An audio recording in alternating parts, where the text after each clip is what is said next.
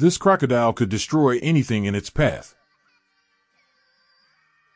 Now, y'all, I had to look at this crocodile and say, is this a real crocodile? But I'm most likely sure that this is a real crocodile because I feel like this guy right here would not fake his reaction to this right here. I've literally never seen a crocodile this huge. These are one of those prehistoric crocodiles that you will find during like 500 BC. Male crocodiles larger than the females can reach up to 20 feet long, but they rarely exceed 14 feet in the wild. But as you know, there's different species of crocodiles, such as the saltwater crocodile on the screen right now. This thing right here has an average size of being 17 feet long, and they can weigh up to 1,000 pounds. I could never even lift up to 1,000 pounds if I ever tried. They can reach a maximum up to 23 feet long and up to 2,200 pounds. But if crocodiles are this big today, imagine what they used to be like when dinosaurs were alive.